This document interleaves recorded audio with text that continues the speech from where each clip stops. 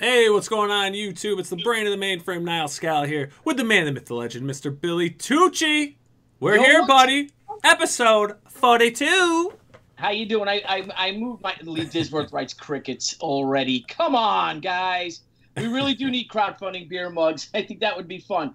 I'm doing awesome. Good, pal. I moved my camera over here because yesterday I got a lot of slack for the light being in the camera, but you know I've got work to do, so I'm making a cover right now. Real quick, here it is. Oh, very nice. So that's for the new Raggedy Ann and Andy book, right? Raggedy Ann and Andy Fight Back. How do you know what Raggedy Ann and Andy is? Who doesn't? Don't you guys all sleep with one on either side of you? I don't know how you would know that. Oh, I should hit my light. Let me fix my little studio light there. Hang on. Yes, indeed, my friend, indeed. Yes, if I do that one, I turn this one up because this one gave me that halo. Does that look a little better? Let's see there. Yeah, not too bad, not too bad. Light at the back, and then the front should be a little more. Remember, it gave me that halo. Yeah, looking good, buddy, looking good. Everyone will deal with a little bit of light on the side because you're a working man who doesn't want to sacrifice any time with the fans and the people of the show. That's right. And enough about me. But you know, right now, before we get into all the pleasantries, I think we should invite our guests and we can share our pleasantries. So tonight, Niall, and all of our crowdfunding centurions and crusaders all across the world, is our 42nd episode. How about that? And the 42nd Infantry Division was a division I was in when I was in the Army, actually. So that's kind of cool. And speaking of Army, our guest tonight has built an army of toys. He's investigated a lifelong mystery and has crisscrossed the world in search of technology and a technology-ridden utopia, actually. I don't know how I messed that up. I don't know, because I'm doing too many things at once. But anyway, we'd like to welcome my great friend, someone I've known for, I thought, was about 10, 15 years, but we've known each other for 20 years because he still looks like a little kid. Vinnie Tartamella. Vinnie, where are you, buddy? Vinnie, welcome to the show, man. Hey, Billy. Hey, Niall. Thank you so much for having me. You got to forgive me for looking like this back and forth because I have my computer set up here and I have my camera there. So I'm trying to see if I'm in frame and trying to talk to you, Niall, because I hate just talking to a blank thing. So I keep looking over here. But so I was getting a little confused. But what's going on, Vinny? Just working, man. Getting these projects done. Pushing the new book, City of Venus, Dead City. You know, and congratulations on this Indiegogo. All right, yeah, 23 days left. You just started. You're up to almost $5,000. And just welcome. We're happy to have you. It's been a while since I've seen you. Really not that long actually, but it's always good to talk to you and hear your voice. You're one of the nicest guys in comics, one of the most talented people in comics, and I don't know. Why don't you, for the people out there, why don't you tell us a little bit about yourself, how you got into the industry from working with McFarlane Toys and being one of his lead designers, and what brought you here to you're crowdfunding your own comics. Well, Billy, first off, thanks for all the great compliments. You're too kind to me. Well, my whole career kind of started like almost straight out of high school. So Todd had like a search going on in his comic books, like in the back. He was looking for artists for his different areas of his companies, right? So from what I remembered, they weren't very specific on what they were looking for, but I wanted to put a portfolio in, right? So my brother Frank, he decided, hey, instead of just sending a portfolio, why don't you do like a video? Send that, something different. So we were like, yeah, you know what? That's a good idea. We sent it right away. They got back to us, wanted an interview. I went up there and I stayed. So from there, I mean, I did a whole lot of work for Todd. I designed so many figures, which was kind of interesting too because I wasn't expecting to get like that position. I thought they just needed like maybe a couple of new guys just to try out some stuff or try a line of figures. But I ended up designing like just so many different things, from working with Kiss to doing stuff with Clive Barker, the Spawn Medieval line, just a whole slew of cool stuff. Oh, sweet. So, awesome. Sorry to interrupt. What was the process like? I'm really curious. The whole, designing for figures. Well, I'll start with the very beginning. it was basically he had the McFarlane monsters. He was starting to do them like in a 6-inch to 7-inch line. So kind of like my trial piece was working on Sea Creature, Dracula, and Frankenstein. So they'll give you like a couple of pointers, like they want to see what your interpretation is, like what you want to do with these characters, but they'll give you like the guidelines. So like Frankenstein, they go, well, don't give him a flat top, don't go with like that traditional Universal monster look, but try to play with something different, you know. So it kind of like evolves from there. So once you kind of get a pose down, they're kind of cool with it. Usually we'll talk with like the head of the art department, which it was these two brothers who ran that division in Jersey. So like I dealt with them straight first, and then after there's kind of like we try to map out like a better theme for like all of the figures. So like let's say if Frankenstein, Dracula, they're gonna have more of like leather and chains and that kind of stuff. So we try to incorporate more of those elements into the other figures in the line. So once we kind of have like a good system worked out, usually we'll it wasn't Skype back then, but it was a video call with Todd, who was in Arizona. So then like he would give like approval, or what do you like, what he didn't like, you know, and you might make some changes from that point. But it was pretty smooth.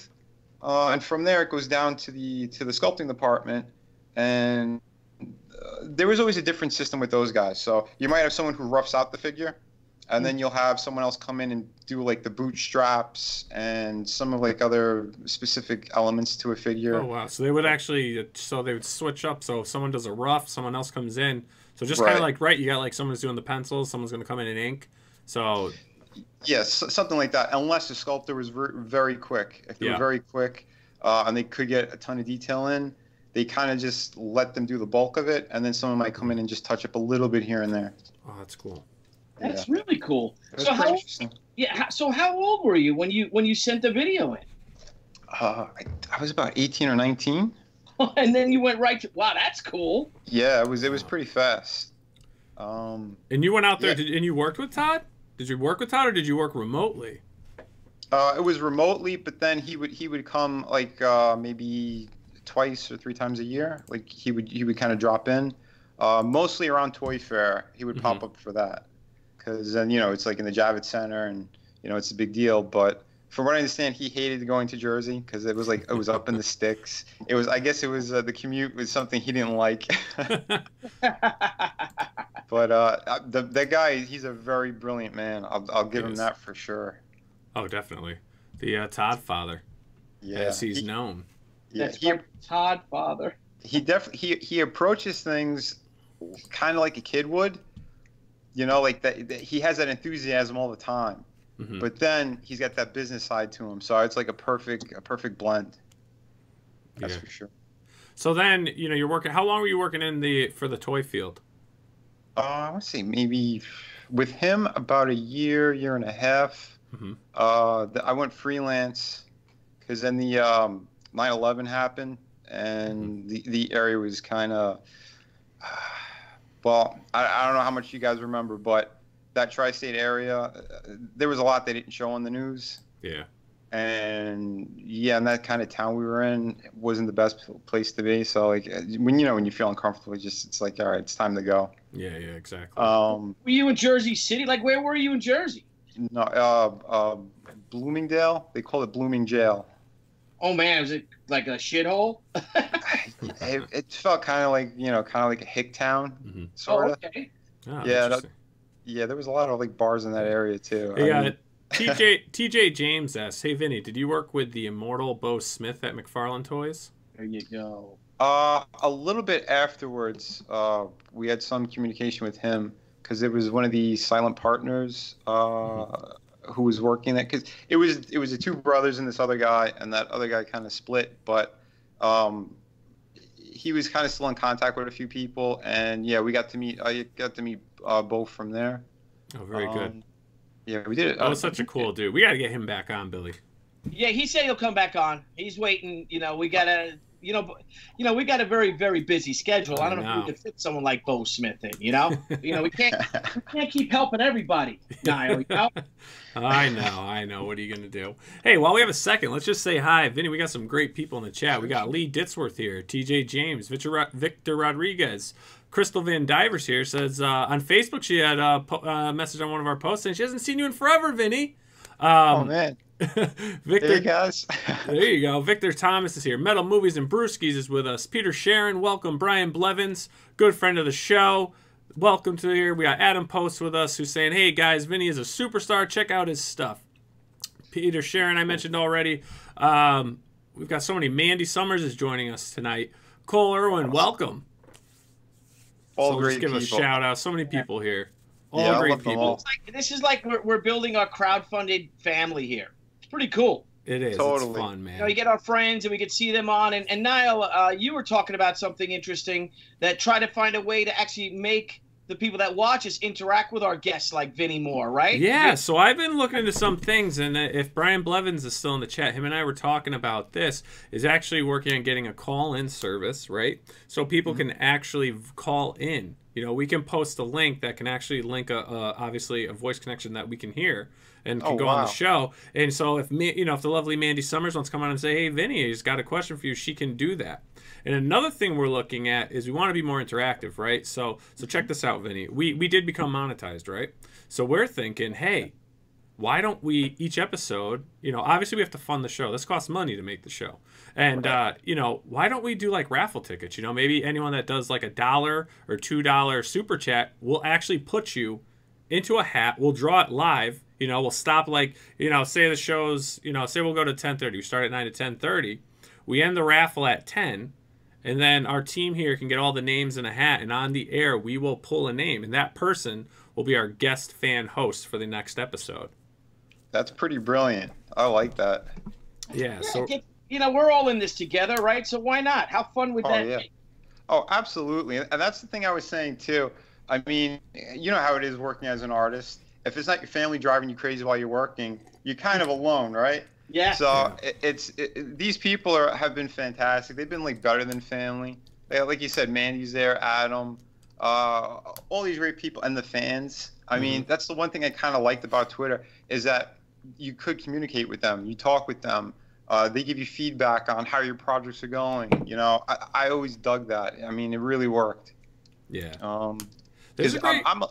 I'm sorry. Go ahead. I was going to say, because I wasn't really using Twitter as much, and then I heard with the crowdfunding, it goes hand in hand with it. So that's why I jumped back on, and in a couple of months, I'm getting my numbers up pretty big, from having only like 120 people. Now I think I'm around 750 or close to it. Nice. Yeah. And your campaign's going well. I mean, you've got 22 days left. You're 188% funded, and I mean, I'm sure you're going to get much more. It's a great. I mean, I think you can attest to this, Vinny. There is an awesome community building up, or it's been built. I should say it's been built, but it's now expanding, right? Yeah, it's expanding, definitely. And people are really starting to dig what's going on in this indie community, and it's now burst the bubble. I would say it is now coming to a point where so many great creators on so many different levels. And what's awesome, and Vinny, I'm glad you're on the show because now you are part of the Crowdfunding Comics family forever and always. And whether you like it or not. I love it. And we're just seeing the great support, the same faces, sharing the tweets, this and that. I mean, how can you get any better than that, right? You can't. Right now, there's so many great Italians in it. I would just say that. We got a lot of Italians. It's like the golden age. The Tucci's, the Scallas, the Tartamella, huh? Buy the freaking books, huh? It's in the, like the early Marvel days and stuff with all the Gindaloons working there, Yeah. You get, Yeah, and actually speaking to Adam Post's point here, publishers could donate the prizes. We're actually in talks with some creators that are going to send us some of their campaign goods. And we're going to raffle those off during some future episodes once they start shipping. So that'll be another cool thing that we're going to be doing. We got a lot of stuff coming up, Vinny. But again, this is about you. This isn't about us. This is about you. No, so I need to know what's inspired you, my friend, from a wee little lad to the amazing creator that's inspiring so many other indie creators out there. What is your origin story? How did you get started? Well, dude, from a kid, yeah. I remember I had a flu or something. I was sick for a while, and we had a cousin that came over and wanted to cheer me up. So grabbed one of my brothers. They went to the comic book shop and they brought back a whole bunch of books, all different ones, Batman, Spider-Man, and I just sat there like, coughing my brains out of whatever I had. I'm like, this is cool, and I really got into it. I was like maybe 7 or 8. And I fell in love from that point on, and some of the first books I started really collecting were like the Todd McFarlane Spider-Man, like the Mark Silvestri X-Men books, all that kind of stuff, Jim Lee, the stuff he was doing, and then as I got older, I was expanding it more or going into back issues. So anything that was like John Byrne or John Buscema with Stan Lee, then Frank Frazetta. Oh my God! When I found Frank Frazetta, I was hooked. Oh yeah. Right. Oh yeah. Oh my God! He's the reason why I wanted to really start telling stories, because he could do it with one image, right? Yep. He was able to just get everything across in one shot. So I figured, yeah, that's what I want to do. And if I could do it in a comic book format, that's even better. So like over the years, I just kept kind of refining my style and what I was doing. Yeah, so I guess it's a good point to jump from there to the work stuff. So after Todd, I did some freelance work. I was doing designs for Diamond Select, Randy Bowen, Toy Biz. So that was, I guess, my first time working with Marvel, you could say. Because I did some Spider-Man designs, which it looks like some of them have been popping up recently too, to be honest. Really? Yeah, I seen a couple of my designs that look very similar in the Spider-Man video game that came out. Oh, cool. A couple different places. I was like, wow, look at that. I wonder. But you know how it goes. So from there, I started going back to the comic book scene. I was doing stuff with Blue Water. They had all those political figures. Yep. Those hit all over the media. So like I'm not right or left. I don't care about any of that crap. To me, all politicians are the same. So I was just looking at it as pretty much just a paid gig to do portrait work since I was good at it. But yeah, those were all painted covers that I had done. Before all that, I actually almost got to work for Marvel. I work with I was starting to work with some of the editors there. Ralph Macchio loved my work. Yeah, I love that guy. Yeah, I was only doing pencils. I used to write them all the time. Used to talk to him all the time. I was living up there still, so I was able to drop off stuff whenever. But he wanted to put me on Marvel Knight Spider-Man. He said, "Don't give me any more samples. I don't want them. I'm going to put you on this book." So I was thrilled. 2 weeks right before I signed the contract, he gave me a call and he says, "I'm sorry, Vinny. Joe Quesada's putting his friend on the book. I'm not going to bullshit you." I was like, oh my God, dude. I was devastated from almost drawing the character I loved so much growing up to not even being acknowledged anymore. So that's when I started teaching myself how to computer paint and color. And from there, that's when I started getting more freelance work all over. I did stuff for Devil's Due. I worked with Tim Seeley on the Hack Slash books for Image as well. Oh, I did cool. a couple of his covers. Yeah. I think Frank Amazing and I have some Hack Slash books. I wonder if we have any with your cover. You might. I did remember the Reanimator crossover they did? Yep. I did one of the covers on that. Joe Jusko did one. Let me see. When they launched it with Image, I did the cover to issue 3. So she's like coming out of like these basement doors and there's blood everywhere. They use that like blowing up like 15, 20 feet high, and they put it all over all the convention scenes for that year. Oh, nice. Oh, that's awesome. They did that at the Image booth, but nobody told me. So when I went to my table in New York, I'm like, holy shit, that's mine. So Vinny, is it true of people? Everyone wants to know. Do you still have the chalkboard right above your bed with "People to Kill," and Joe Quesada's name is at the very top of it? I can't confirm or deny that.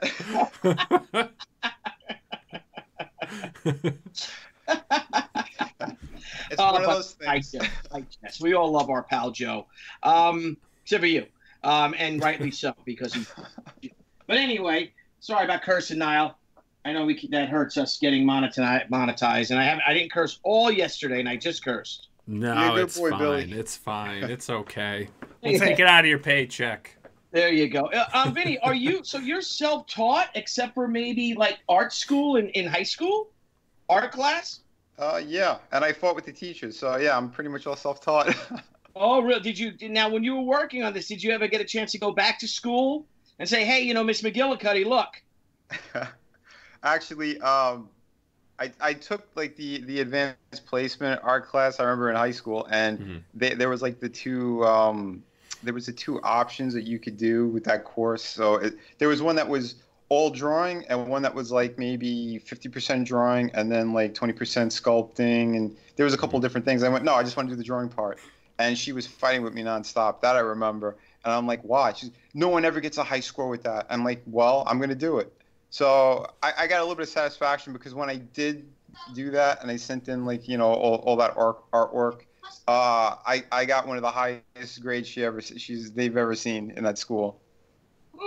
And she gave me a call and thanked me and told me. Oh, nice. So yeah, I got some satisfaction on that one. Where'd you grow up, Vinny? Middle Village, New York, and in Florida. Oh, okay. My wife is from Middle Village. Yeah, that's when we first actually talked. Was at one of the Big Apple cons back in the day, and yeah, your wife was there, and we were catching up on. Oh, you guys talked about that? Yeah. Oh, okay. Yeah, her grandparents lived on like 77th Street, right by the park, like 2 houses down from the park. Oh, nice. That's great. Yeah. Anywhere is near Matthew drinking a White Russian behind you, or is that milk? Matthew drinks his milk. He's a big milk fiend. We were on 67 Drive. Oh, okay. Yeah. No, it was pretty close. She was by Juniper Valley, right? Juniper Valley. Not from Middle Village. I don't know. Oh. But apparently it was. I just would go there for like Easter and stuff like that. Oh, okay. Nice. So. Yeah. Funny story that my first Easter I spent with your mother. We went. First, I just had met her grandparents maybe a few times before, and we're in college, and we go to her grandparents' house in Queens for Easter, and my wife, her brother, after dinner, her brother and her sister all fall asleep in the living room. That's what they would do. They would eat and they would sleep and take naps. So I'm sitting there with her parents and her grandparents. When I first met them, and they were looking at me like, okay, what are you guys doing with our darling little Debbie? And nowhere to go. And I guess I'm still here, so I guess I charmed them. That's hilarious. Yeah, isn't that what they do, though? She's like, I'm going to sleep. Especially in New York? They just fell asleep. It's funny. Yeah, that's my whole family. They eat and they sleep. And then I would just sit there like twiddling my thumbs like, what are we doing now? What's going on? Everyone wake the heck up. All right, I'll go play with the dogs. it's all the pasta and pastries. You get the food coma. Well, yeah, because then it's like, oh, have some more. It's like, no, I'm good. Oh, you barely ate anything. And it's like, are you kidding me? Do you realize how much I ate? But then you're like, fine. And then you just keep eating. And then before you know it, everyone's asleep. I think it's built into those Italian families to say that. Oh, you don't ever eat. Oh, yeah. And don't refuse it. If you come over my house, don't refuse the food because they're going to force you to eat it. So are we being invited to your house? Is that what we're saying? Because I believe your darling bride is Italian too, right? Now? Yes, Sicilian, 100%. Oh, man. Yeah, I'm Northern Italian myself. That's where my grandfather says the blonde hair comes from. He says, you're Northern Italian. That's true. That's what they say to me too. That is pretty true, I'm Sicilian, though.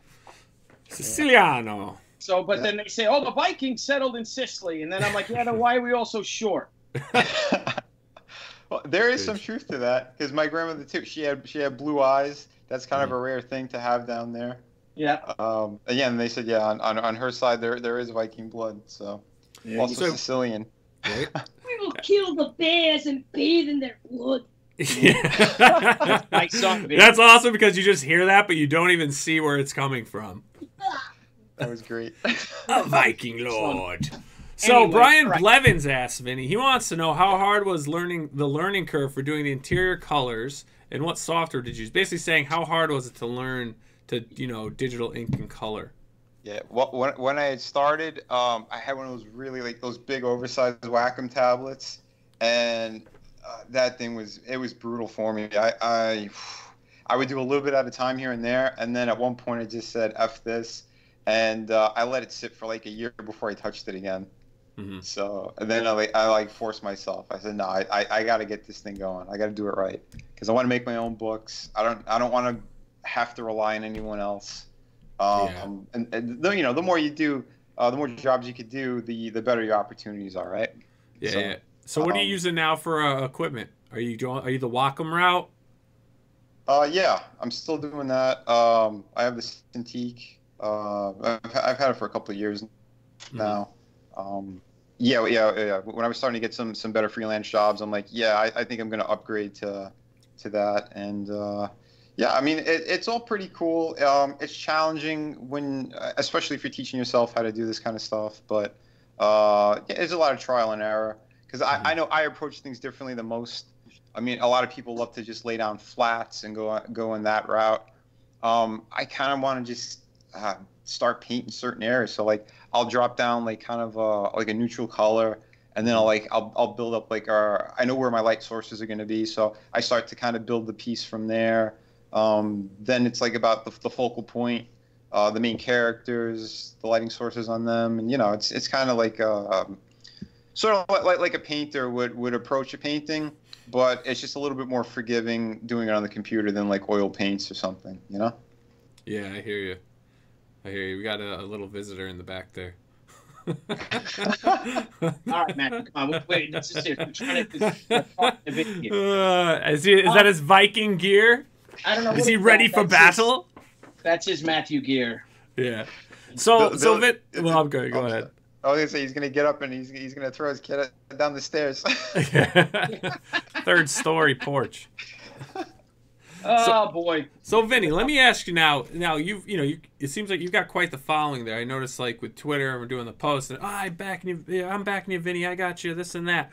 How's it been? Growing these building these friendships and everything that you have going on. Are you in any collaborations with any other creators? Tell me a little bit about your build up in this online community. Well, it's been pretty awesome. I'm extending like how I am at the conventions with fans. So like for someone who hasn't really had like a ton of gigantic mainstream work, I'm kind of like middle level, I guess, here and there. So not too many people knew about me, but once they come to my table, once they start to talk to me, I remember at a bunch of conventions I had like just to see if people around me, and I see like the other big names, like they started messaging me like when I got home from the convention, like they want to know more about me too. I'm like, well, what do you mean? Because like they go, you don't have any big work. How do you have a following like that? I'm like, because I'm nice to people, and I give myself to them, and vice versa. So I kind of applied that to how I work social media. Same way. I come at everyone like a friend. You give me respect, I give you respect. You're cool with me, I'm cool with you, and it just builds from there. That's kind of what I've seen. There's no need to have ego. There's no need to be a jerk to anyone. And if someone is rude to you, there's always ways of working around it. And if you can't, you block them or you back away. That's it. Right. Yeah, exactly. Yeah, it's going to deal with like I say, with social media breeds a lot of these keyboard John Gottis. Yeah. And it's just not worth it. Especially if you could like kick the shit out of him if you ever saw him in person. Oh yeah. And that's it pays me nice because you're like, oh geez, look at this guy. Yeah. Well, the guys. Yeah. And but there are times, right, Vinny, you just feel like, oh man, you just like biting your lip and you're like, you get that of course. in your throat. You're like, all right, you know what? Walk away for a second and then you forget about them because they're not even worth, That's exactly it. But you know what? It's mostly like when I was younger too, and like those forums were just kind of like a new thing. So everyone was all hiding. They were all hiding behind the keyboard, and like the people who would fight. Yeah, some of them would like. What's funny? I never had a big fight with anyone that was just a fan. Anyone I really had a fight with online when I was younger was another artist, and 9 times out of 10, it was because I would watermark my images. And they're like, really? why yeah, that was the strangest thing to me. Why don't you just get a website? Why don't you do this? Why don't you do that? You have to watermark everything. I'm like, dude, it's because my work has been getting stolen. I don't want it to be stolen. Yeah. You know? Yeah, And that's where like the majority of the fights came from, which I never understood. It's like, you do your thing, I'll do my thing. What do you care? Yeah, why would they get mad if you watermark your own work? I mean, I would recommend it. Yeah, exactly. That's just freaking weird, man. I've had work stolen all over the world, man. All over the place. Oh, I'm It's sure. insane. Yeah, it's frustrating, isn't it? When they do stuff like that. And it's just like, now you'll find on Facebook, they might have stole your art, for T-shirts and stuff. They did that to me. Yep. Pisses you off, Oh yeah, extremely. Dude, I to this day, not only regular people, some professionals have still ripped me off. Oh, wow. Yeah, it's crazy. I don't want to throw anyone on the bus, but I mean, up until recently, I had a famous Supergirl piece that it's like been on my DeviantArt for forever. It's got like, I don't know, close to 30,000 or more views on it or whatever. And I know a specific artist, he saw it, and he copied my image and he put it on a DC cover for one of their books. Shut up. What? I called him out on it. He ignored me. Wow. But I put on social media. I let people know. When that kind of thing happens, I let people know. Yeah. So that's another reason why I'm into indie books, crowdfunding, because F all of them. They don't deserve the jobs that they have if they're doing shit like that, Yeah. And you know what bothers me, and I see this a lot, and obviously I'm not going to name drop, but I see other creators out there, and I think what's really grinding my gears on this is now I'm starting to see them post that they're going to shows selling artwork, but all they're doing is they're literally copying other art, and they're selling it. And I'm like, how are you doing? It'll be like, oh, this Joker, with the style of Bruce Timm or something. And I'm looking at it, I'm like, that picture is on. You go to Google and type that in. It's right there. It's the same exact image. And then I see like people like, oh, I'm holding this great piece from this artist. And don't get me wrong, like I appreciate good art, but when I see like legit, like to me, it's like almost traced. Like, yeah, they did a really good job coloring the piece. But it's literally like if you hold them side by side, it's like that looks like traced work. And they're selling it. They're selling it. Yeah. Oh, the worst, there's one better than that I've seen at big conventions. Frank Amazing knows what I'm talking about. One of the things that I've seen where they actually print out like a Jim Lee X-Men piece or something like that, and they have a wall of these prints with numbers on it, and they're selling them like it's theirs. Yeah. And they're dealers, right? A lot of times they're dealers doing that. Yeah, I saw it. What was it? At the Orlando show at the MegaCon.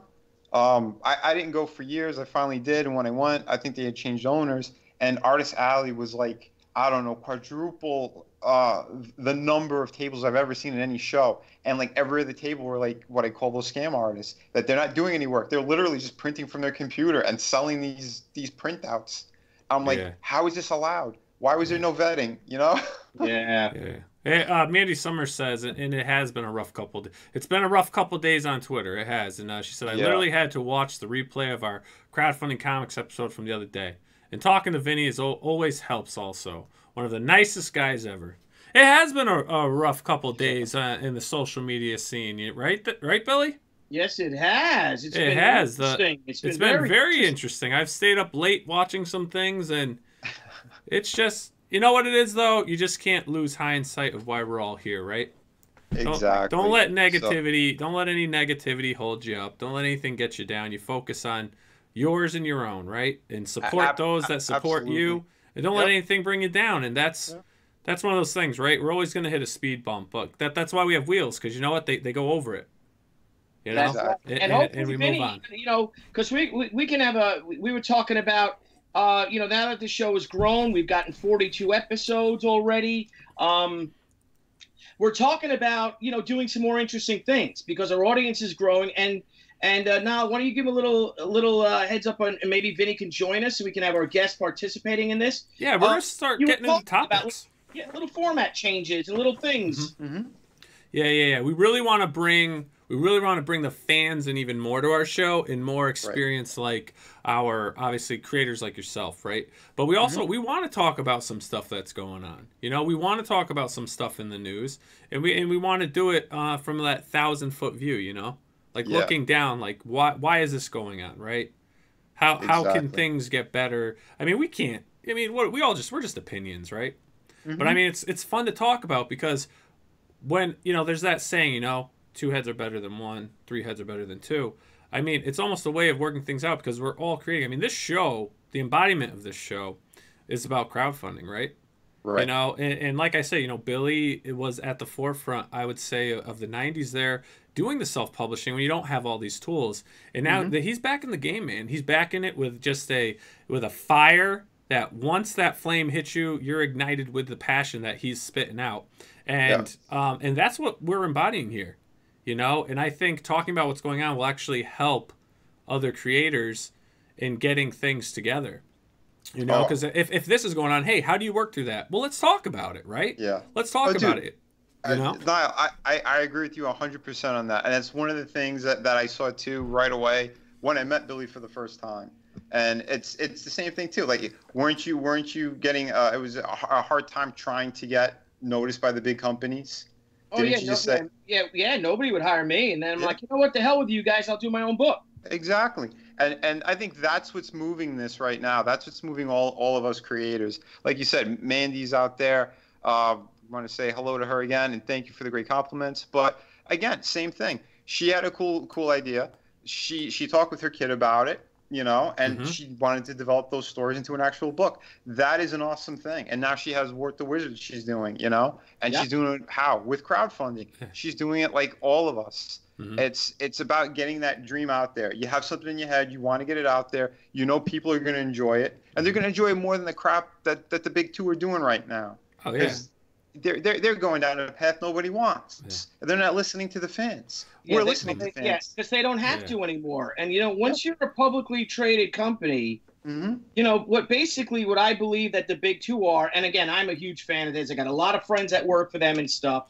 And it's not the creators' idea. You know, they all have. They are putting out some good. They still are putting out some good stuff. Oh yeah, they are putting out some good stuff. Yeah, no, it's great work coming out. But again, a lot of the other stuff, when it gets a corporate or something, and they don't care, like nobody's buying this book. This book, we're going to cancel it again. They don't care because I think the comic book, the divisions of these major corporations are now nothing more than write-offs for them. No, billions of dollars. Exactly. If they have to cancel a book, but they wanted to make a statement about something, or it's a pet project of somebody, you know, a suit, you know, out in California or you know in the city or something, then you know, oh well, they'll do it. If it bombs, you know, well, so what? They'll just make another one. They'll just restart another one. But in the meantime, they're getting a lot of press, you know, with doing social justice things or whatever the flavor of the month is. You know what I mean? Yeah. No, well, and isn't that the problem though? It's all right because I have friends too that are still in the business as well. Great guys, but what are they doing? They'll take like some of the books that are selling really well, and when it comes time for like these comic shops to order them, they'll have their specific number, and then they'll toss in a bunch of the books that aren't selling. And what happens is the comic shop owners, they're paying for the shipping, which is a lot. It becomes a lot, and then they have the like you said, those SJW ones or whatever the flavor of the month is sitting on the shelves. No one's selling it, and it's taking up space. Who is it hurting? It's hurting the retailers. It's hurting all of them, and it's hurting the fans because they don't want that crap. Yeah. Right. Well, think about it, right? Why, you know, all right, we're all going to follow what we follow, right? I still buy, I'm a diehard Batman fan. You know, my mainstream superhero is Batman. That is my thing. And I still buy Batman books. I still read them. You know, I like what I love Greg Capullo's art. I love, you know, what he's done it and some other guys done on the series. I'm friends with him too. Right. And, but there's a difference here, right? Here's the difference. And well, let's use Mandy Summers for an example. We'll use you an example as well. She is working on her first book, right? But guess what her fans are getting? They're getting to know the creator. She is accessible to them. You know, she interacts on video. She asks questions. She talks to them. She friends them. You know, go message some of these other great creators. You're not going to get a response. No. It's not going to happen. Yeah. So not only... It's also the numbers, you know? It's if they are bombarded nonstop, because like you said, someone at Greg's level, forget it. How is he going to respond to all these people? He can't. You know what I mean? Right. Exactly. It's that too. It's like us starting creators or the ones that are kind of mid-level. We are accessible. We're able to talk with them, and we're not going to get flooded and bombarded nonstop. When you're like at those rock star levels, forget it, man. I seen them run when the doors open at like New York Comic Con, and they go straight in the back looking for these guys. Oh yeah, dude, it gets scary at a point, Oh yeah, but then I'll look like guys like Brian Polito, right? He's making a good living for himself doing what he's doing, right? And he keeps it. So he's a rock star in the comic world. I mean he's got this great Lady Death universe. He's still accessible to his fans. If you message Brian Polito will get back to you. If you do a good post about Brian Polito, you're getting a thumbs up. You're getting a sworn. He loves his fans so much. He's like, I'm going to throw a convention just to hang out with the people that buy my books. So I mean, think about it, right? You can try to work for the big two, and again, nothing wrong with them at all. Nothing wrong with them. I buy their books, yes. But at the same token, you go to these other models and the indie model, and that's the thing. Like, these are the conversations that we have and things. And someone say, "Oh, hey, I'm gonna start doing a little more with my fans and stuff." So instead of him trying to sell 30,000, 50,000 books, he has 3,000-4,000 backers. Right. And now he's funding everything. So it's such a personal process. I feel the crowdfunding is such a personal process, and it's just. I mean, how great is that, right? Vinny, I love your work, and guess what? We're friends now. Freaking bonus. I'm getting your artwork. I'm getting your book. I love it. And look, we're friends. Yeah, that's very true. Dude, more than half the people who've been buying like my first 2 campaigns, they still reach out. If they say something to me, I retweet it. If they get the books, they're gushing over the work. I mean, how cool is it to say, "Oh, look, I got a book in Sweden now," and the guy sent me photos. Or Germany, or all these different places. I'm like, dude, that's better than what I would have gotten trying to get through these other systems of doing things. And like you said, they could reach out, we could talk back, But yeah, going back to that point too, with being professional or having an ego, what you want to do, what you don't want to do. Yeah, it's up to the creator, but I always feel it's better to be cool with everyone. You're going to have a better experience all around. The time of the day is kind of short, but if you could do a quick hello or a quick thank you, that could make someone's day as well. So why not do it? Oh, yeah, exactly. And that's really like when me and Billy were talking earlier about the whole, why don't we get fans on as guest hosts? Why not do that? Maybe we'll have the fans are the ones who determine the comic sales. So why not have a show with them involved in it? They're the ones that buy all these books. They're the ones that are paying it out. I'd love to, remember now we were talking. We want to hear what they want, And Vinny, I'm sure you're the same as well. Is that every one of my buddies who makes comics? We all got into it because we were fans. Every one of us. We got because we were comic fans. Like you're 7 years old. You know what I mean? You're dying of I don't know, what do you got again? You got the some flu or something, clap. And you find your little salvation comic, and then it becomes a passion of yours. Yeah. And that's of all of us. At 7, there's no clap. Oh, yeah, there isn't? Who said the clap? He said the clap. What's the wrong clap? With Isn't that like that cough or something? Isn't that what that is? The claps or something? I don't know. Whooping cough. I said the fruit. Oh, shit. No wonder why the doctor looked at me for. I'm like, yeah, I think my kid's got the clap. They're like, what? He's an animal. Unbelievable. At 7, look at this guy. Unbelievable. You guys are embarrassing yourselves. Jeez Louise. Hey, he's the big cat. This is my cat. Can you guys see my cat? I could show you the skunk that keeps running by me. The skunk? There's a skunk that lives in... So I took the curtain down because we're throwing... my son's turned 1 on technically Thursday, but we're throwing a big bash this Saturday. So I've got the curtains and everything down. So I got this big slider in the studio here because the whole basement, my wife was lovely enough to let me convert into my whole studio. with everything around. You know, got my drawing areas here. Nice. You know, That's we awesome. watch TV over there. I got my mini bar with my beers. Nice. And then I got this scary door, right? And every now and then I see a little skunk run by, and it freaks me out, but I can't show it on camera. And one night I was doing some work and I felt something brush by my leg. I didn't smell it or anything. And all of a sudden, he stops 4 feet in front of me. I jump back 2 feet. We look at each other and we both run in opposite directions. I was like, holy crap, I didn't get sprayed. And he ran right by my tools. And I was like, shoot, how am I going to get my stuff? It's like 10 o'clock at night. My neighbors hate me because I'm like doing trim and stuff. You know, some casements. But anywho, that's besides the point. I'm getting off track here. You got to be careful, man. You got to be careful. If you get hit like that. Are you serious? Juice. Like a real skunk? Yeah, real skunk. And he ran by like literally like 3 times. He went once this way, then once back that way. I don't mind, to be honest, because they keep other pests away. But that freaked me out. What are you, up in the woods? I am in the... Well, kind of. I'm in a woodsy area. Gotcha. Yeah. Yeah, you got to be careful. Deer over there, Niall? What's that? You got deer? Yeah, we're going to go bow hunting on my deck. There you go. My neighbors are going to love it. They're just going to see a freaking deer go right down. Their kids will be screaming. Dude, you're going to love that. When I was in Jersey working for Todd, I was sitting at one of the pizza places close by, and no kidding, I saw a moose run across the street. Where, in Jersey? In Jersey, up there, and I can tell you, it was up in the sticks in Bloomingdale. Wow. I'm like, am I seeing what I'm seeing? I couldn't believe it. I'm like, are we in Canada or the States? That's awesome. Holy crap. How far out of the city is that? What was it, a good, let's say, maybe 40 minutes? Wow. Correctly. Yeah, it was something. Yeah, we've seen deer there too. But yeah, when I saw that, I'm like, dude, that thing was bigger than a car. And it's just like trotting along. Oh, yeah. They're bigger than horses. They're bigger than most horses. Moose. Yeah.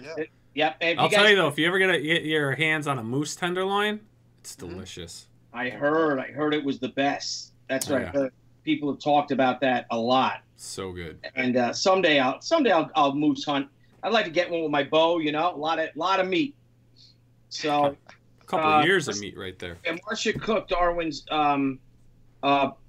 widow, actually her father hunts out in Nova Scotia. So hopefully I could swing to head up there and hunt with her dad, because she's like, Dad, I'll take you hunting. And I'd love to get a moose, man. Oh man. Yeah, you got it. Someday. Good eating, man. So let's get into. We've been rambling on. Let's see. Sorry, Vinny. Oh, it's all good. Yes, tour denial, Mandy. Yeah, a little tour for everybody there. So let's get into your actual Indiegogo campaign. I want to play the video for anyone in the chat that's not familiar with it, and so I'm going to play the video here. And again, Vinny, everyone can hear the video, but any guests on our show cannot. Okay. So I'm sure you know what it says, though.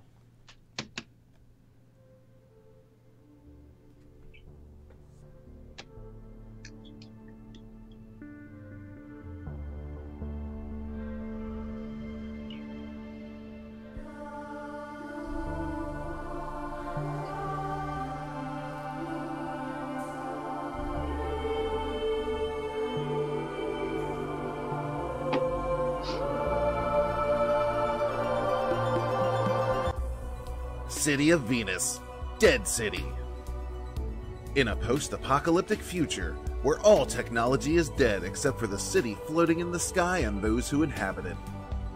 The ultra-elite, the scientists, and the most brilliant of engineers who keep them above all others and have for centuries, along with a unique power source.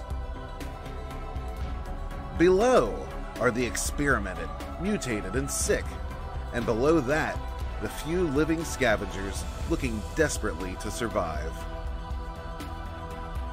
Our story follows an unknown woman who was thrust into this world with little to no knowledge of how she got here.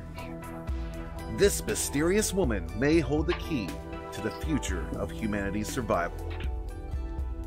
City of Venus, Dead City is a fully colored comic book with story, art, logo, and lettering by Vinnie Tartamella. It's a sci-fi adventure with extraordinary art, heart-pounding action, and gorgeous women. Do yourself a favor. Back City of Venus, Dead City, today. Man, that's a great video, Vinny. Great So video, bro. You've done absolutely everything on this book. Well, I got to tell you, with that video, my friend, who I met through Twitter and everything, he goes by the moniker Red Gaze. He set that up for me recently. So I want to give a nice shout out to him. He's an awesome guy. Yeah, let's all follow him. What's his handle? It's Red Gaze? Like you're staring at something? Gaze. Yeah, okay, cool. I'll follow him. Yeah, his link should be on the video as well. Yeah, so give us a little background on City of Venus. Yeah, so it is an idea that I had and a concept I came up with kind of like around the time I right before I started working with Todd. So yeah, it was like, what if like that top 1%? What if those like the New World Order type people? What if they got their way? What would really happen? So I put like the extreme of it. All right, so you have these ultra elite. They would destroy the world essentially. So like that was kind of like the starting concept to it all, you know. And what if we did have like a heroic person, someone who didn't know that they had the ability to actually save the world? What if we have somebody like that thrown into the mix, you know? And kind of I stemmed from there. So from even back then, like the story evolved over the years, obviously. You know, when I sat down to write it, I had just so many different concepts in my head that I wanted to get down on paper, things that I always enjoyed, from comic books to movies to video games. You know, like I put like everything in a blender of awesome, and I just wanted to come out with something amazing. So I came up with this post-apocalyptic future. You know, all the technology is dead, like in the video said, except for that floating city. And these people, they want to prolong their lives. Because those ones who have power, what do they want? They want more power, and then what happens? They're gonna die. So if they could defy death, then they'll be there forever, the way that they want, you know. So essentially, if there's like any survivors or these scavengers, they could get captured kind of easily if they're found out, and they get experimented on. So normally these experiments are failures, so they toss them back down on the world. And that's why you see like these people who look like they're mutated or zombie-like. They're not zombies. I kind of did it on purpose to throw people off, because the overall story, I'm going to start to reveal more stuff as like we get into issue 2 and 3 about everything. So yeah, so the whole book, it centers around this main character. Her name is Jess. She has a connection to this floating city, but the way that I started out the whole story is essentially the viewer is going to follow her from the first page. She wakes up, she doesn't know how she got there, she doesn't know what's going on, she has some memory issues, she doesn't recognize this world, she's never seen a floating city before in her life. So from there, we just kind of, this whole book, it's going to be just like nothing but action, because I wanted to throw the viewer in it with her. So she stumbles upon this other female character. She's trying to get answers, and then, you know, things kind of go awry. If there's any technology that is used, if there's explosions, there's anything like that, that floating city gets notified. So then they send out units to see if they could get those survivors and, you know, continue their experiments and stuff. So that's kind of like where the first issue and the first few pages where it kind of starts. Yeah. Yeah, I mean, there's a lot of surprises I want to put in this book. So that's why it's the one thing that's kind of tricky when you want to pitch something that's going to have a lot of twists and turns. You don't want to give anything away. Yeah. But, you know? But I got to tell you, this seems like an alien concept these days, but a comic book with action in it? You know, you don't see that too much lately, have we, on the comic shelves? Right? It's just like a panel of one character talking, a panel of another one, something goofy and cute, and then that's it. Yeah, exactly. You're getting like, you know, you and Brian Polito are like shaking the. What an interesting concept! Just have full blown action, you know. Thanks, man. No whole bar. You know, who would have thought of it? Yeah, I don't know. In this book, I think I have like 4 explosions right off the bat. Nice. I think, yeah, about. But yeah, and like I said, there's hot chicks in it. You rarely see that in comics anymore from the big two. Yeah. Everyone's buttoned up all the way. This is set in a future that's so screwed up. Everything's all messed up. That's why like their clothes are practically rotting off of them. You know, but anything that you see here, and you kind of question why did he do that, there is a purpose to why everything looks the way it does, even the main character. Yeah, there's certain elements I put in here that I put so much, and I think there's so much layering that it's going to pay off for the fans. You know, this is just scratching the surface of what this story actually is and where it's going to go. So it's going to be more science. You're going to see more things like that, mech robots. I'm throwing everything in there, man. But, yeah, and I love it, man. This right here, the scene here of the floating city. Thanks, I man. freaking fell in love with that, man. I saw that and I was like, that's going on the promo. That is going on the promo. Thank you, man. And I love it, dude. I really do, man. I love your style, man, and your coloring and everything. You know what I like about it? And this is something I picked up on is like, I call it, there's like a haze, I say. And like, I feel like when I'm looking at it, just the whole ambiance of everything, like I feel like I'm looking at the future.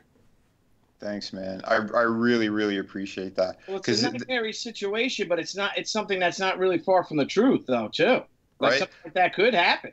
Yeah, well, that's why, I mean, it seems a little bleak, but that's why I kind of did it anyway. But it's also, I want to show the contrast. Like I was saying, it's so like pristine looking. It's, you know, that looks like the future. And then what, right below it, it is complete destruction.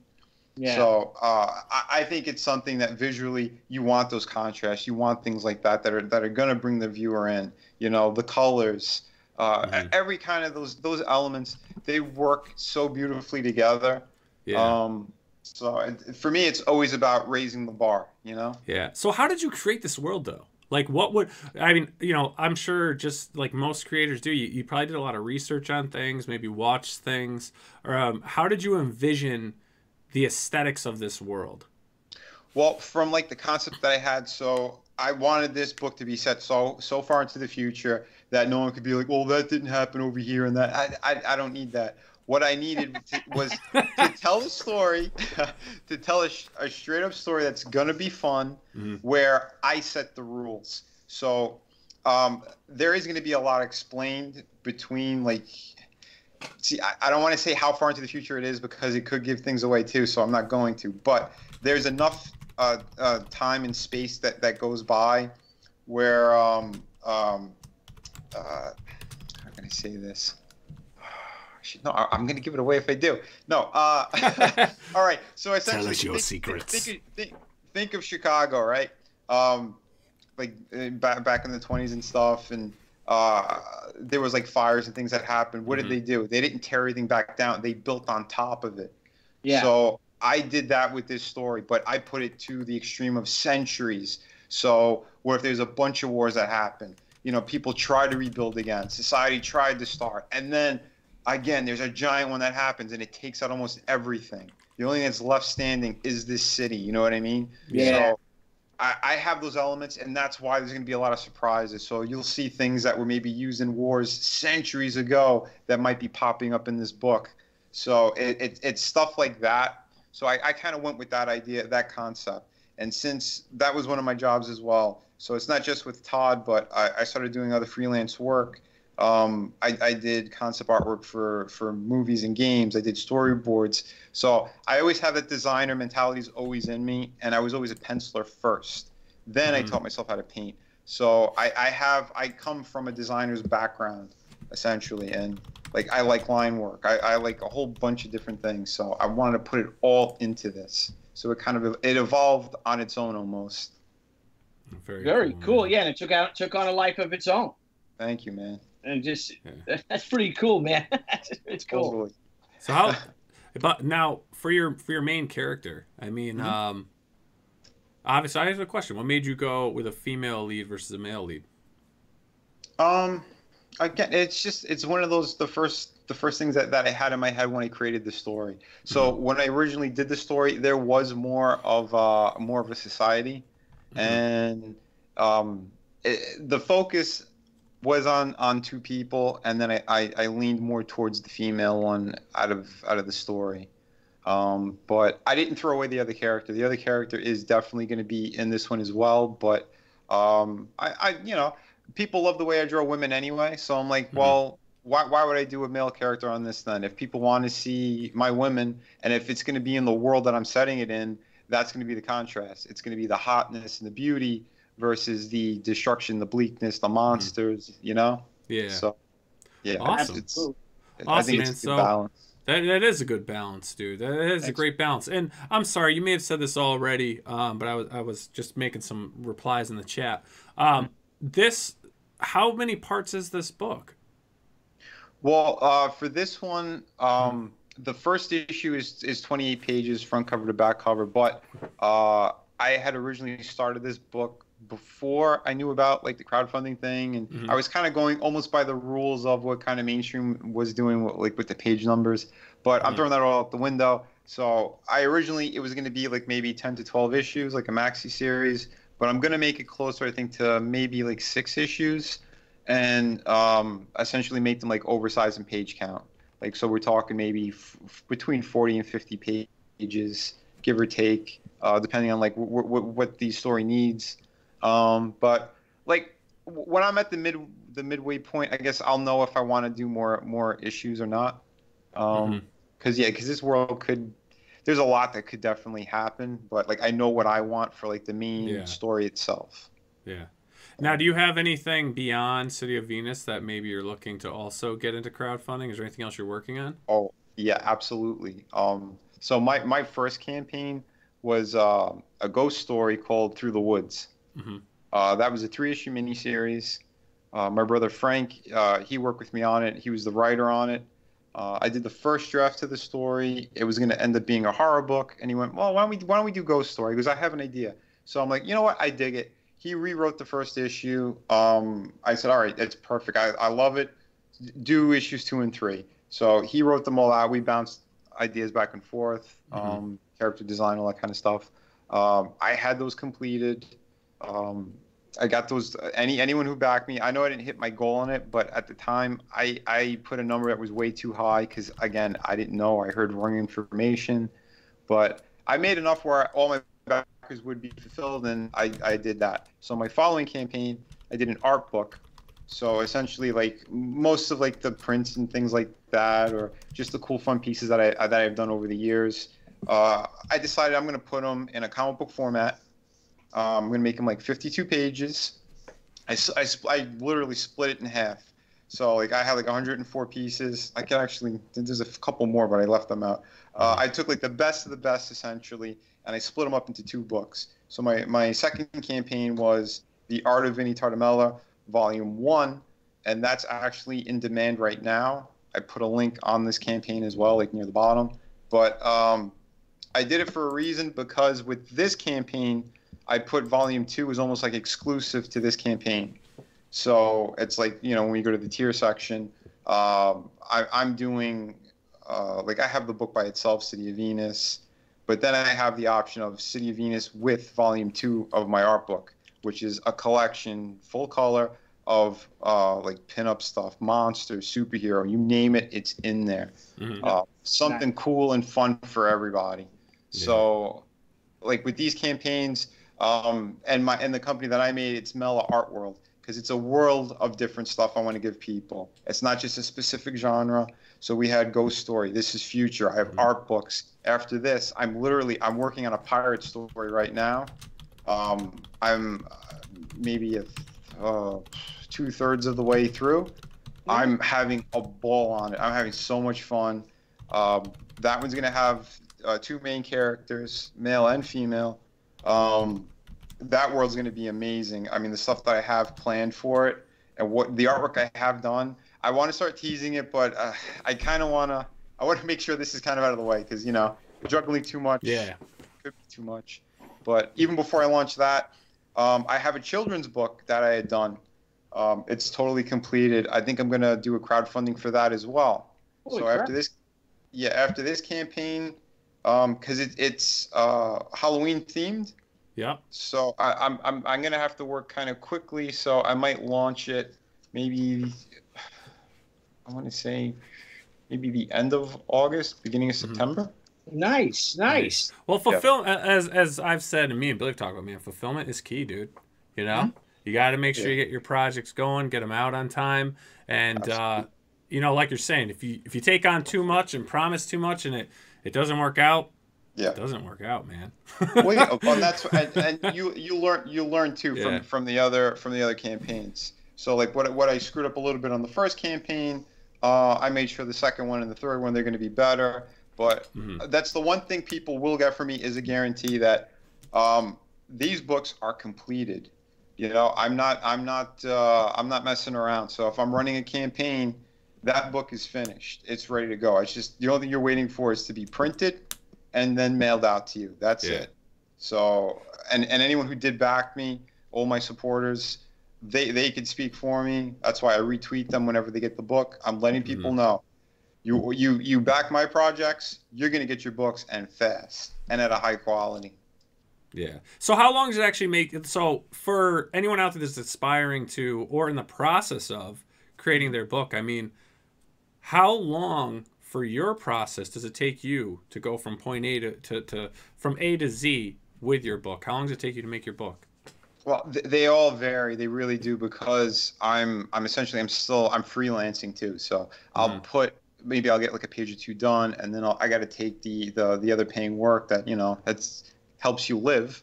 If you can't do that, then you're in trouble. So it's been spaced out. So like for Through the Woods, like I had the first issue completed for a while, and then I was doing like a couple pages here and there. So it all kind of depends. I want to say this one, City of Venus, maybe that took me, I want to say maybe 3 months to do, give or take, something around there. Is that everything with the coloring too? Yeah, pencil straight through. I'm even doing the lettering on this. Oh wow. Yeah. Now, how are you hand lettering it? Is there a particular program you like to use that you could share with people, and a particular font? There was actually Blue Line.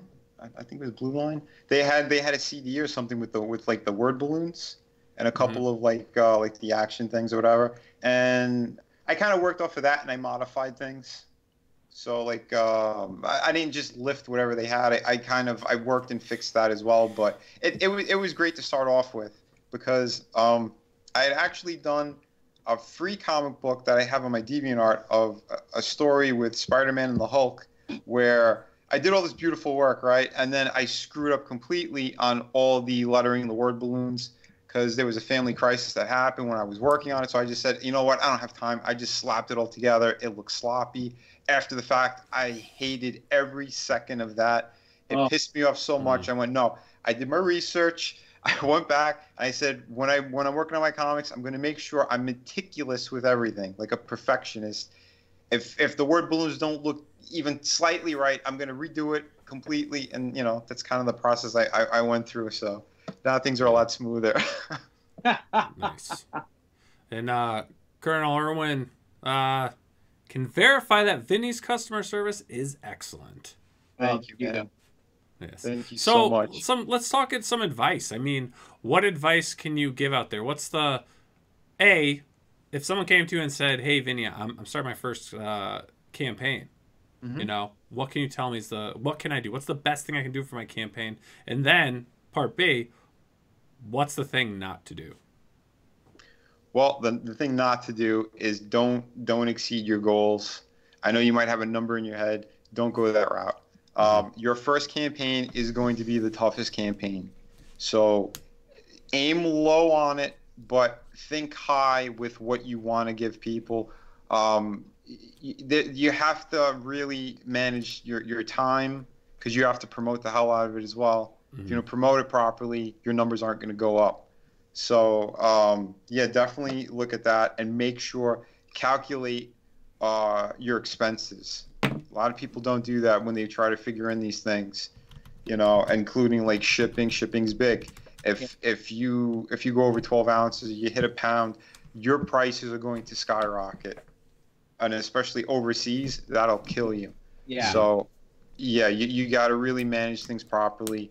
Make a list. What's going to work? What do you think might not work?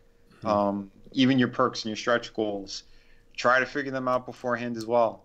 I know, like with this campaign with City of Venus, I wasn't going to launch it as quickly as I did. I was still pushing the art book, but I got on Ethan's stream. He liked my work a lot, and there was a couple of other creators as well with their cool projects. And like Von Klaus, he was there as well. So we all did an amazing job. He loved it, and he goes, I'm going to go on the following day. So I went, you know, they all have these great comic books. I'm pushing an art book. I can't talk much about it. There's some things I can't show in it. So I'm like, you know what? I have this awesome project that I want to do, but I was going to wait until some other things were out of the way so I can manage my time. But I said, screw it. I pulled the trigger on it. I set up the whole campaign in a day, and I launched it pretty much on that day and then on his show. Wow. So yeah. It was ballsy, but I pulled the trigger anyway, and I'm happy I did because, you know, I got a lot more people, more eyes on it. Ethan fell in love with it. He's like, so Vinny, where's the link to your was it an art book, sketchbook? I went, actually, today I'm pushing a comic book called City of Venus. He's like, oh, okay. And when he saw it, he was like, holy sh! Look at the wow! Look how he draws women. Oh my god! And I'm like, all right, I did the right thing. Oh yeah, and, you know, because you also thought of it like a business, which is great. Because you know that's the mentality is that we all have our little dream projects, but you know you got to think of it like a business. Yeah. You know, when Stan, you know, when he was at Timely, and even in the funny, crazy days of Marvel, where it looked like it was a zoo in there, you know, everyone's having fun and all this, but man, that was all business. Everything was calculated.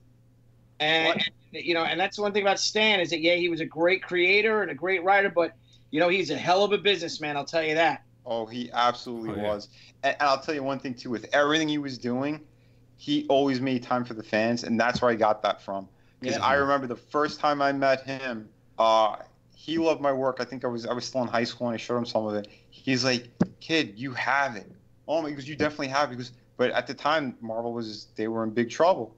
It was before the Spider-Man movie, you know, the deal happened and all that. So he goes, don't go with them. Go to the other guys. He was trying to tip me off.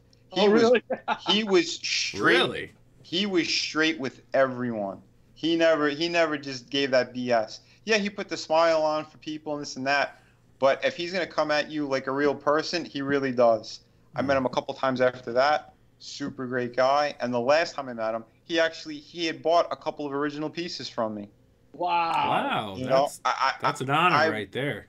Absolutely. I was mind blown by it. And, you know, and he did it at a good time, too, because I was getting discouraged at some of these shows, you know. It was at C2E2.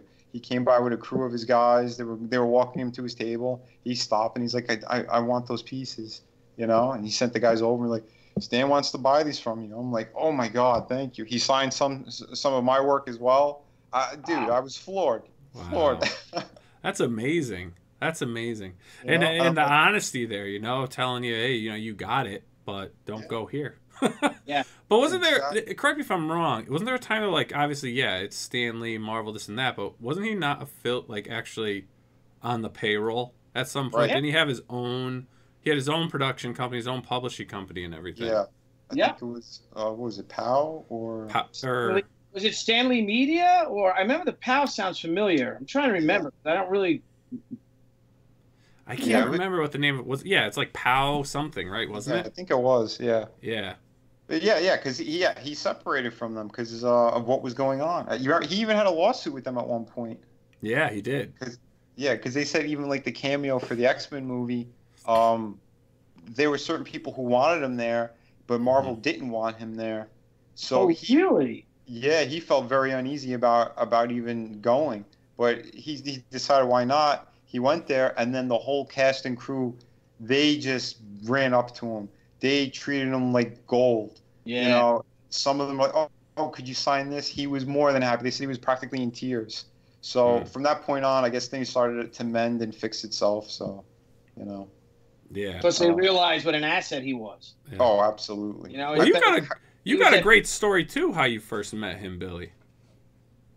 Oh, my Stan Lee story. Oh, yeah. I have a really funny Stan Lee story. If you don't mind me, telling us, Vinny, it's your stream. I want to hear it. Yeah, we it was San Diego, 1994, 25 years ago, and my wife, you know, we were at the booth and it was real busy. It was pretty cool because we were like the flavor of the month. Us and Brian, Polito, and Fran, and we didn't know anybody. I had met Jeff Smith, and Jeff took me around, and it was so cool because you had me, Brian with you know, Brian and Fran with Lady Death, and Debbie with She. Then you had you know, Jeff Smith with Bone, and we were all right around each other. Bat and Lash was there. That's when he had launched Wolf and Bird, and it was just a great time. All these young cartoonists that wanted to do their own comic books. So, and you know, so my wife goes to get us something to eat. I'm like, you know, I'm hungry, honey. Can you get something to eat? So she goes on the concession stand, and she strikes up this conversation with this very elegant, beautiful woman, an older woman, talking about we both had Dobermans at the time. And, so she strikes up the conversation about their dogs, our dogs. All of a sudden, Debbie comes back, and she's just sitting there. And I'm just working, and all of a sudden I see her get up, and she walks, and she just gets out of the booth and runs up waving. And then I see this woman waving back at her, and they're coming to see us. And this woman was Joan Lee, and who's standing right next to her? Stan. Stan Lee. So Stan Lee's wife in 1994 is online at the concession stand getting something to eat. And Joan's like, yeah, we were looking for you. I wanted to bring Stan over to meet you guys. And Debbie's like, yeah, this is my new friend Joan. Whoa, this is your thing you do. I'm like, yeah, I make a comic book. It's my own comic book. He's like, this is fantastic, blah blah blah, and that's how I got to meet Stan is through my wife and his wife's you know, our mutual love of dogs. That is awesome. I'm just so mad that I didn't take a photo. Oh, dude. Because I was nervous. I should have just said, hey, Stan, can we take a picture, please? You know, and the four of us. And that would have been, you know, something to remember. But you never, you know, you get nervous about it and things like that. But that was my Stan Lee story. Yeah, I ran into a bunch of situations like that as well. Same thing. It's like, oh, my God, why didn't I get a photo? Why didn't I do this? Yeah. Yep. But not to leave DC out, I could tell you a good story, too, with my father. He's a barber, and he came from when he came from Italy, he started working in New York in the city, and he started cutting hair.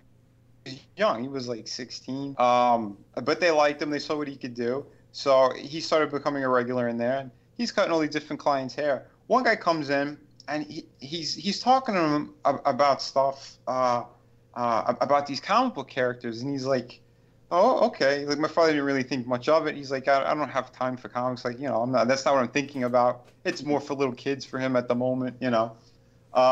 So the guy keeps coming in. So then on the holidays, he would give him like little drawings, little doodles, and he'd hand it to him with the tip. And he's like, oh wow, I really appreciate it. You know, real nice guy, great guy. Then he starts telling him, he goes, I got a little show that's gonna happen. I think you should start to get some stock. And he's like, what do you mean? At the time, I think it was CBS.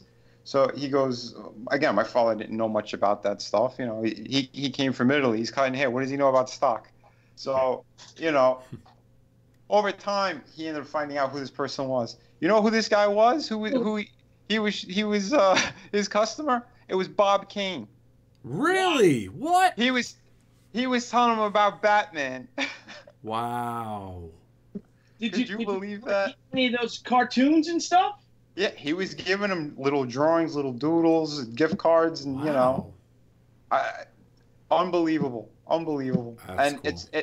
It's funny too, because then when my father, you know, around 1989 or whatever, when the movie was coming out, we were all so into it already, and we started telling him more about the story of Batman. Because again, my father wasn't really paying too much attention, so he's like. When we told him the story, he's like, "Are you kidding me?" I said, "What?" He goes, "Alfred. That was the name of the guy who owned the barber shop. He named the butler after him." Oh, really? Really? He started telling us all these little things. Like, "Are you kidding me?" I'm like, "What?" He's like, "Yeah." So it's amazing how it kind of all comes like full circle to almost. Yeah. Crazy. Wow! What a story. Yeah, it's pretty nuts. Yeah. Do you have any of that art yourself? Yeah, I wish.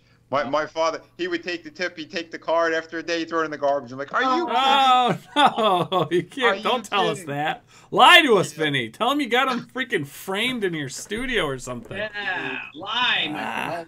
That's I wish. Que sera, sera, right, bro? Yeah, could you imagine the stock too? Yeah. Oh my God. Oh my gosh.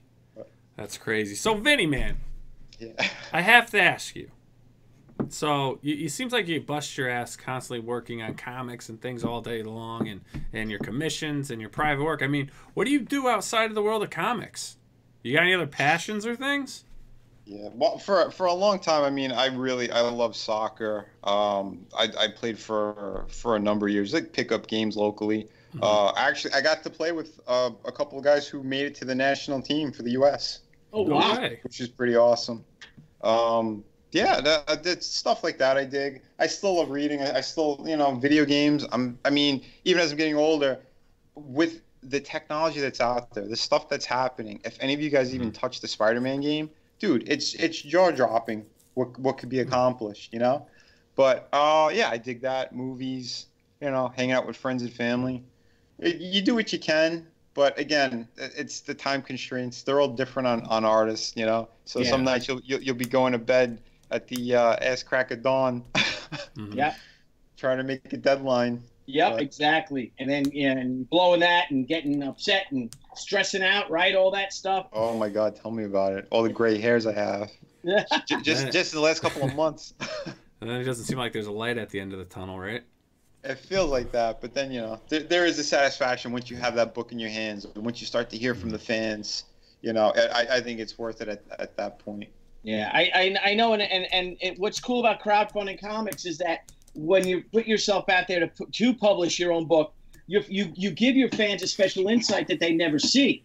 Especially, and that's what's important about the social media. And if you can, do your YouTube channel and show your YouTube videos and talk to them almost like a confession, because you are stressing out over this, right? I mean, shoot, I give myself cold sores, over if I stress out so bad and things like that. And it's kind of cool to share that, so then your fans do get appreciation of how much work you put into it. Because, right, Vinny, I mean, you can draw a book in a week if you want, It's not going to look like what you want, but because you love it so much, that's what takes the time. That's what takes you 3 months to do a book. Exactly. And what's cool about the crowdfunding thing is that those fans know that. Because they're hearing from you, and they're a part of you, and they're pushing for you. And that's I've gotten so, dude, it really is. I gotta say that too, because a lot of people don't know it, or maybe they do, but most artists, most writers and artists, it's such a solitary life when they're working. The depression, a lot of people, I mean, including myself, I've suffered from it for a number of years. Even this week, I mean, I've had, bouts of it here and there. But it's when you could connect with these fans, when you could connect with these other people, when you're making friends with them, that fixes things. It helps things.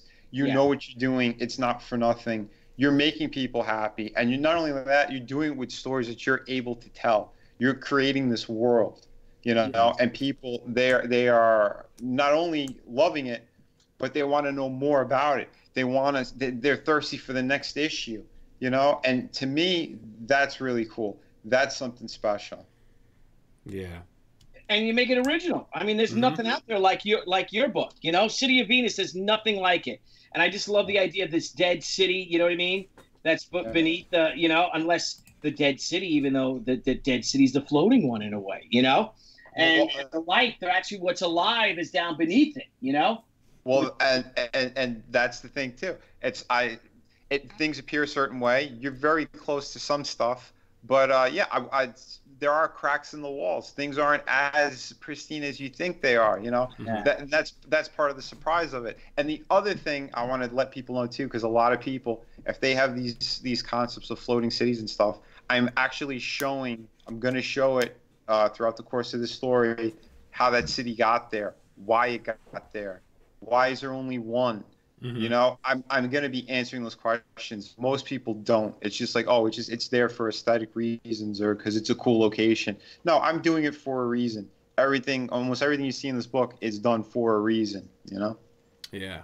Wow. I'm looking forward to it, man. This is a great book.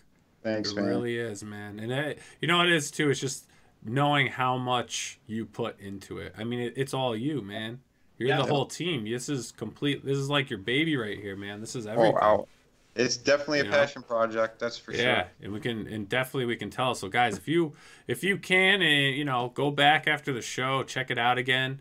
And if you can back it, let's help support them. Let's keep moving this thing. There's 22 days left.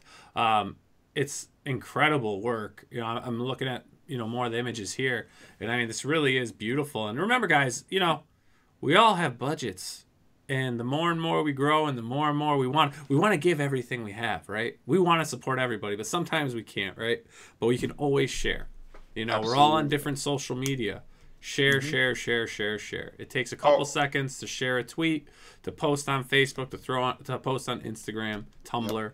You know, put something up there. Help everyone out, because you know what, with this community, and what's being built up, I mean, everyone's got everyone's back, you know? Totally. Yeah. It's definitely and we're building worlds together. Yeah, oh, totally. You know, we're sharing worlds. I don't know. I like I said, I know I guess I'm a fan of the whole movement. I really and I get so inspired. I get so, you know, so excited. I love it's all I talk about, right, Niall? I mean, you know, that we love talking about it. Yeah. We love the whole creativity. All these amazing creators. You know, now, Vinny, we've known each other a long time, but we haven't talked in a while, just because of just how busy people are and where we live and everything like that. And it's so great now to have this chat. You know what I mean? This live thing. And like I said, you went on Ethan's show. You met new people through that. And man, it's a wonderful, inspiring time to be a creator. Yeah, it really is, Billy. And like I was saying too, as an example, the last time we saw each other was, I think, at West Palm Beach. You came over, I had a crowd of people around. You just a quick hello, you know. And then when I got free time, I went to go by your table, and it was the other situation. And I'm like, all right, we'll try to catch each other another time, because it's crazy how these things go, you know. Yeah. But like I said, I think on the chat on one of your previous streams, I said in the chat, what Billy and Niall, what you guys are doing right now is amazing. It's the crowdfunding comics. What you're doing, you're showcasing all these guys and girls. It's so important what you're doing, and especially that you're doing these panels now at the conventions, dude. It's brilliant. My hat goes off to you. I think you guys are awesome. This is amazing. More people should subscribe to your channel. That's for sure. Click like these buttons, ring the bells, do everything you got to do. Show that support, because it's word of mouth. It's each person helping one another. You know, it's a good thing. And I'll tell you, man, we're a small guy out there right now. We've been what Billy? We're like 4 or 5 months now. We've been doing this, and I mean, we've been cranking at it, 3-4 shows a week, trying to get people highlighted. And we're slowly growing. But you know, Billy can attest to this. You know, people come up to him. What are you guys doing? What is this crowdfunding comics? People know about us, man. They know what we're doing. And, you know, it's great. You know, and I love doing this show, man. It is just awe-inspiring. Like, when me and Billy talk, we talk every day. we would call one another, hey, I had this idea. Oh, my God. Oh, really? What is it? And our conversation was like, really? What? Yeah. Oh, my God. Yeah. What? Yeah. Tucci, Scala, what's going on? And like, we're just so hyped, man. We love what we're doing, dude. It's like, who do we got on tonight? Oh, yeah, we got this guy on. Oh, yeah, this is going to be great. You know, I mean, it's so much fun. And we have so many ideas and things, but it's like time, right? Time. You want to do all this stuff, but you know, we've got Frank Amazing, who's been assistant producers, doing some great things. We got some other people, you know, that are willing to do some stuff. And I mean, you know, we're gonna do it. You know, we've got we'll be getting together soon to talk about some new things and some plans. And you know, I hope it keeps. You know, we're growing steady. You know, and thank you to all you guys out there who watch the show. Vinny, thank you for retweeting and, you know, being so supportive of what we're doing too. Thank you, Vinny. Anytime, my friends. Anytime. Yeah, I can't thank all you guys enough. This has been so much fun in such a short period of time, you know? So it's crazy. I can't wait to see where we are a year from now, you know? Or a year from when we started. In the live panels, you know? Yeah, and again, if you're attending any cons or anything that Billy's at or Billy and I are at, you know, let us know. You know, because Oh, that's dude, I'd love to. Yeah. And Vinny, if you're at a show with us, if you don't mind coming on, we're going to start doing panels. Like, I'm going to start making my panels crowdfunding comics panels. So we have we had our first one at San Diego, and that was huge. We had 2 rooms. It was just fantastic. A great group of creators on there. Our second one, which will be Niall Scala's first panel ever, right? Yes. Terrific Con, Awesome. next week. So wow. excited I'm not about gonna wear a shirt. But awesome. we come back down. I come back down to Florida. I'd love that. And the promoters allow us to do this. We'd love to have you on, Vinny, or when you're at another New York show. We're gonna try for New York Comic Con. I gotta get in touch with Mike Negan about it. Dang it. I'd be honored. Absolutely. Yeah. You kidding me? Eric Hawkins, my book is slated to launch 2020. Oh, fantastic, man. Yes. See, you got and let's just keep doing it. You guys can all do it. You guys can be, the next Billy, the next Vinny, the next Niall Scala when he gets going with it. Damn right. Amazing, because Frank Amazing, even though he doesn't want to, we're gonna have him have one. Dude, I'm gonna be like kicking people's tables at cons and be like, read my books. I'm gonna be going nuts. I'm gonna be making a scene. I love it. But it was a great time. So anyway, it's fun, dude. We've had Vinny on for an hour. Yes. Man, it's been a great time, and I know Billy's got work to do. I got to jump back on the drawing table to get some more pages roughed. And man, this is great. So hey, let's get into our crowdfunding call out tonight. I've got Metalshark Bro 2. I don't know if you guys have been following any of this. I did back Metalshark 1 issue, the first issue, and it's awesome. The stylization of this book by Walter Osley, I'm sorry, I always say Ostile. Walter Osley, Bob France, Kevin Cuff, Chaz. I mean, they're all amazing creators. I know them through Facebook, actually. And, I mean, these guys are awesome. I love their art. The story is incredible. It's original. I really want to encourage you guys to check this book out. It's a cool style. That is beautiful. Walter's style, his pencils are awesome. Nice. His style is like, you see it, you're like, oh, that's Walter. They're doing some great stuff. I'm going to try to get these guys scheduled. I want to get the whole creative team on, and there's a reason for that. These guys have a chemistry that is just, I'd be doing a disservice to other creators, fans, and people. Just a creative team that is just so bonded. The guys are awesome. So let me play the video for you guys. And this is Metalshark Bro, Island of Misfit Bros. So this is the second book in their series. The last time we saw Metalshark Bro, he was swimming off into the sunset, returned to his shark form after defeating Satan's douchey nephew Beelzebub. Happily ever after? I think not. His best buddy Ira was kidnapped by the evil creation known only as Hamzig. Hamzig swears bloody revenge against Metalshark Bro for killing his creator, Beelzebub. So Metalshark Bro cuts and slashes back into action to save his friend Ira from the island of Misfit Bros.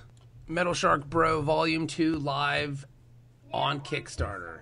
We've got some wonderful rewards for backers, including Kickstarter exclusive art book featuring work from the likes of Drew Moss, Brian Level, Christian DeBari, Josh Hood, Jamie Jones, Hoyt Silva, and so many more. We've got t-shirts and brand new enamel pens featuring Ninja Nuns, that evil Hamzig, and my personal favorite, Meth Gator. Thank you for watching the Metalshark Bro Volume 2 Kickstarter video. Back this book today. Awesome. I just love this. So yeah, guys, check it out. If you can back it. They've got 15 days to go. They're reaching for a large goal. They're a little more than halfway there. They're looking for a pledge of $24,666. Interesting number. They're at 285 backers, 15 days to go. If you can back it.